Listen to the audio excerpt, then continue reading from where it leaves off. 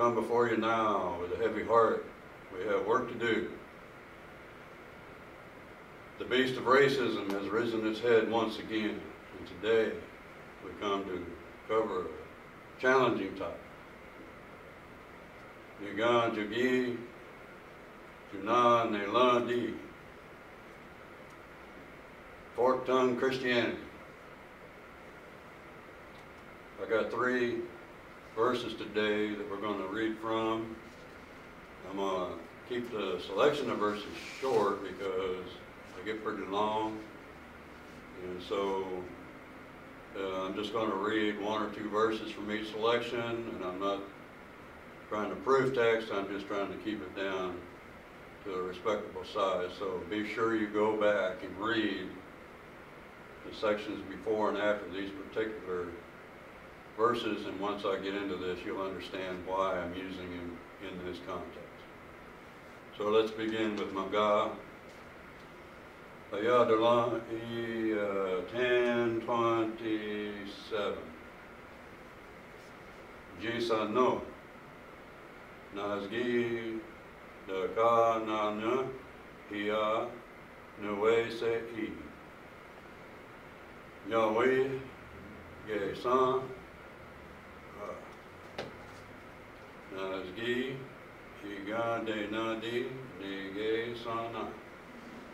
Unela na hizgi ni ge san agla unela na hiye no ge san niga an gohazdi higa danedi. Our next selection is going to be Ephesians 3:20. Nazgino ye likwo higa wadanedi jizgi ujate ulo sandi higa idit tayo hi ale idadana jezga I nazgia urloye urline gedi gedan gesan jidala wezda neha ayan degada nadan I. And our final selection is from let's see, Jonah 15:26 through 27. Aseno adana wahizdi isgi gala jan nazgi agaya lesgi dai nadaji nazdi jizgi nihi iji lanje di gaya yogi nige sana adenado agayoli gezdi gezdai na da le hansgi nazgi dagi no heli ganagi sa nada corneli ni hino nasko igino hezgi ke se sde ijala heyano adeda da le nisga nadaga wa de la da. And in English, we're going to start with Mark.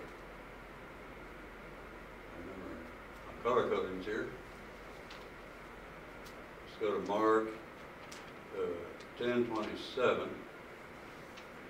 Again, let me remind you that you want to read the sections before and after, and if you want to know specifically what they are, you can go to the online lectionary. Vanderbilt has an online lectionary where you can type in each chapter, and it will scroll down and show you all the verses in that particular area. So, Mark 10:27. Jesus looked at them and said, "For mortals it is impossible, but not for God. For God all things are possible." And then we're going to go to Ephesians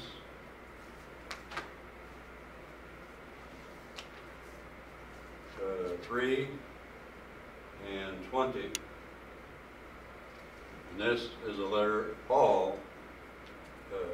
So Paul wrote this to the Ephesians, and again, make sure you read the verses ahead and below. Now to him who by the power at work within us is able to accomplish abundantly far more than all we can ask or imagine, to him be glory in the church and in Christ Jesus to all generations forever and ever.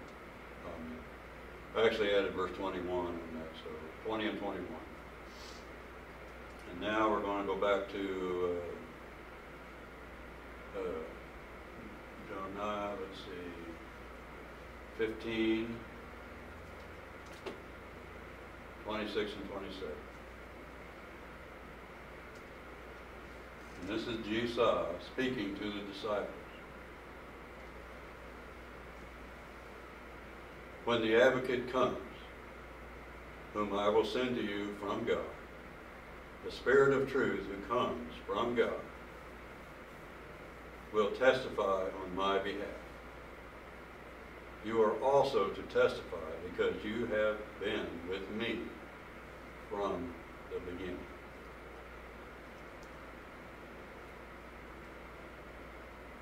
When Christians, believers, especially European Christians, practice racism towards Native Americans, they are speaking with forked tongues.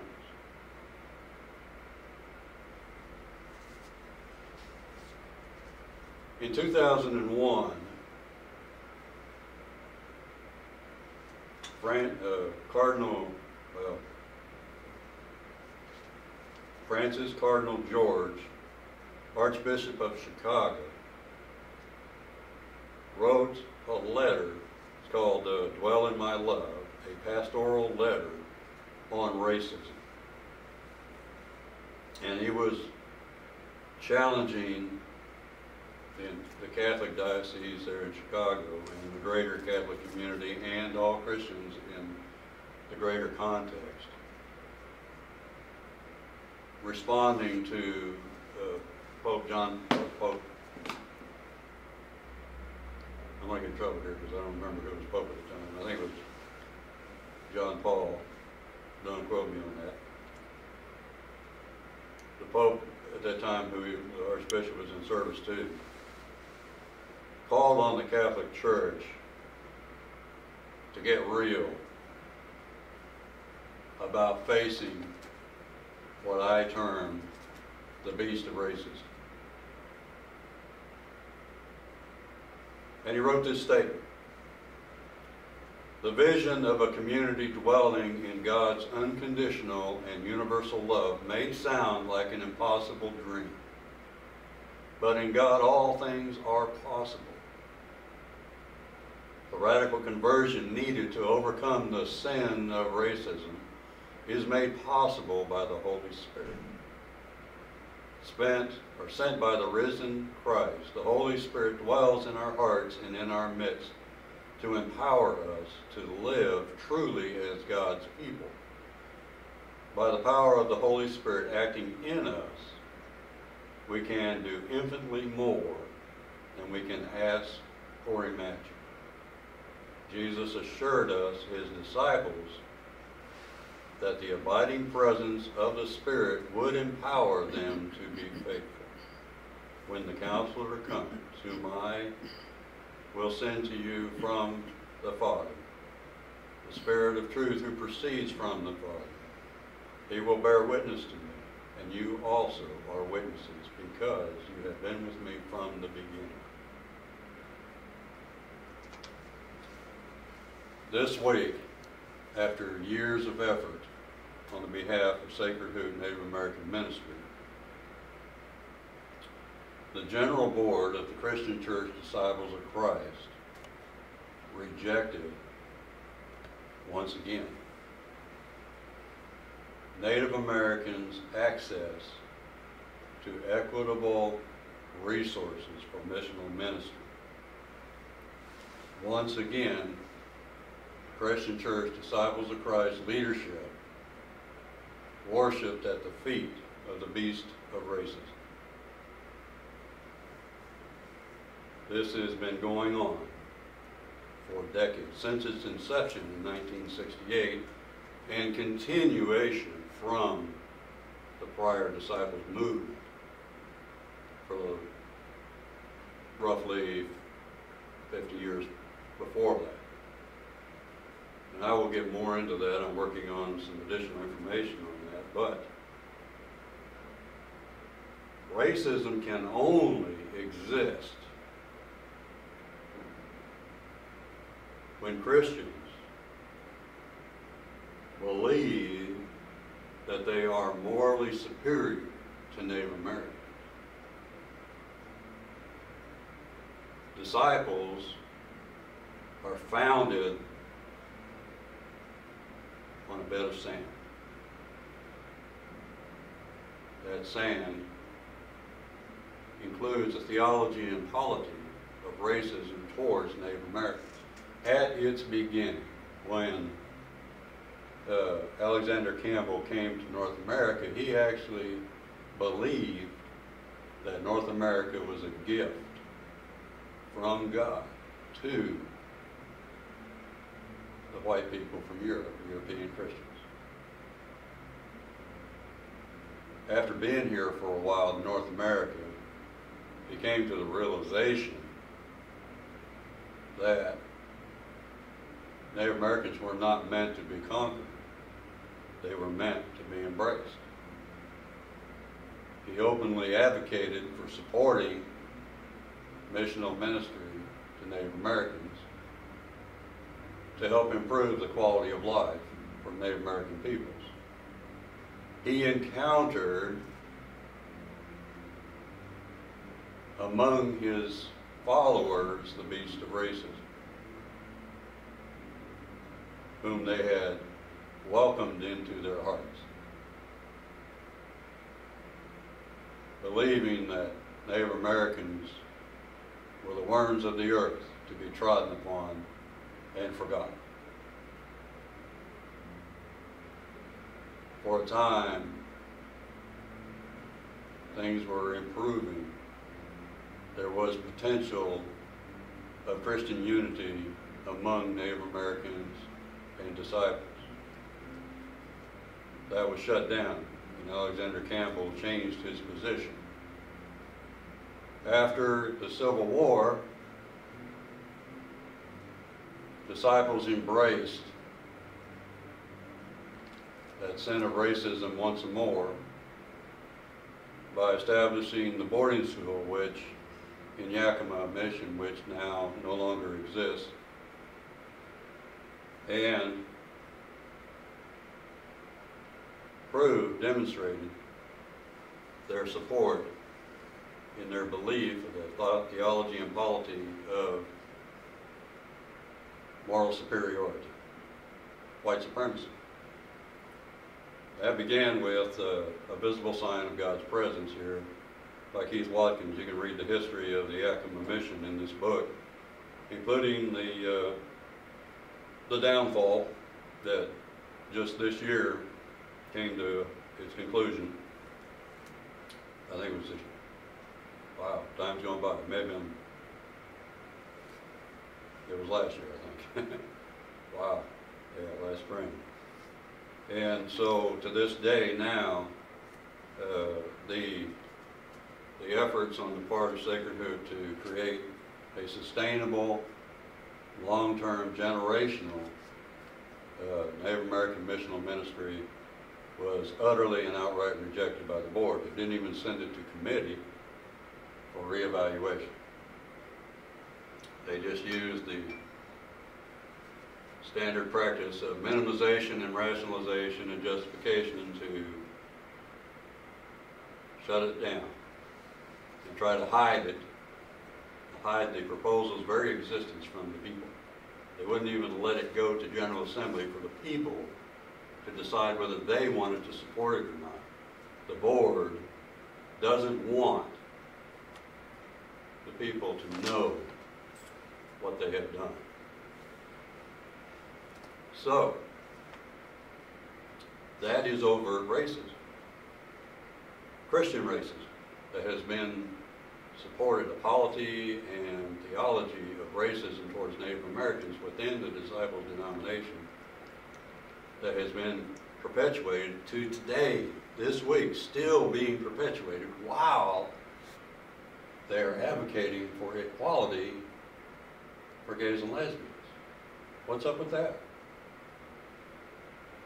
The evidence is overwhelming that disciples support white population and not Native Americans. It's astounding. The sin of racism sneaks into your heart. It makes you believe that you are morally superior. You are the righteous ones. And everybody else is the outsiders.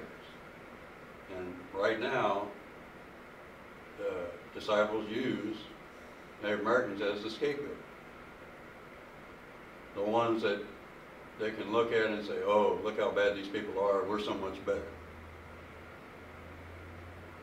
And by denying access to equitable resources, they are maintaining that separation, where Archbishop Francis, in 2001, along with many other denominations, there's a lot more material that you can research,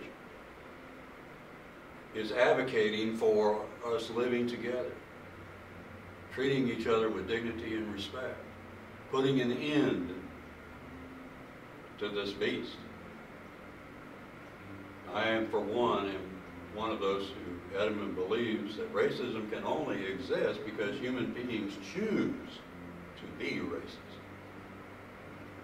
The realization, Jesus compels us, calls us as believers to recognize that we are one in the body of God.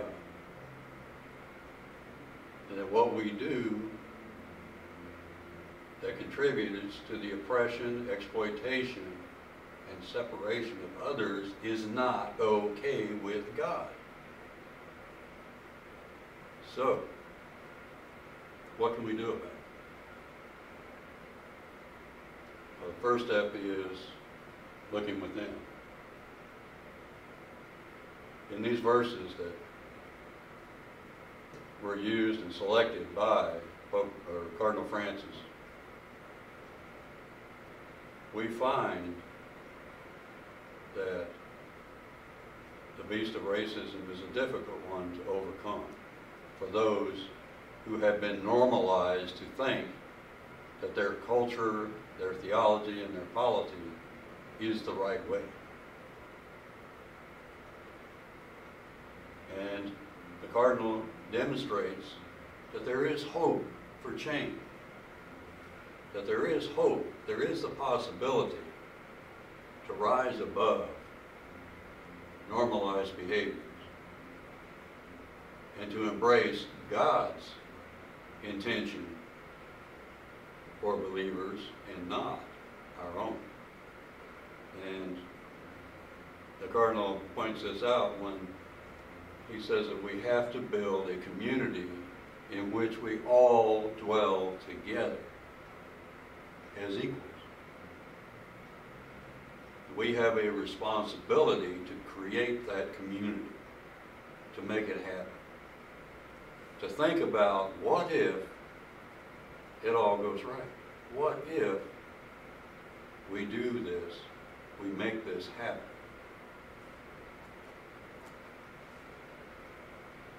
The first step in that regard is to put our principles first. And what principles does Jesus call us, compel us to live by?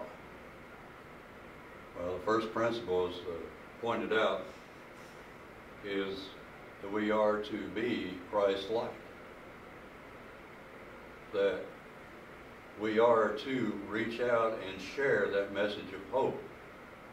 And right now there is, according to former Principal Chief Chad Smith of the Cherokee Nation, an epidemic of teenage suicide due to racism thriving on reservations across North America. The hopelessness, despondency, and despair among Native American youths who are being daily subjected to racism by European Christians in the name of God is driving them to kill themselves. 11 children on Pine Ridge Reservation alone since December to now is evidence of that existence of that problem. The epidemic is enormous. And disciples are complicit in that epidemic, whether they like it or not. And so we have an obligation, a responsibility to allow Spirit within us to empower us to be better than we are, to be more, to do right by God, community, our families, and all of creation. I compel each and every one of you to look at, in this respect, when disciples say we are, or when any believer says that we are God's chosen children, and yet, on the one other hand, support racism against Native Americans, you are speaking with forked tongue. You are breaking your word to God to love your neighbor, and you are choosing to live in the sin of racism. When you put your principles first, the principle being to do your best to live according to the commandments of Jesus, then you are practicing, you're allowing Spirit to empower you to practice the Christianity that God has called you to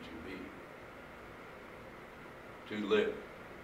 So, do you put principles first, or do you practice forked-tongue Christianity by enabling racism towards Native Americans?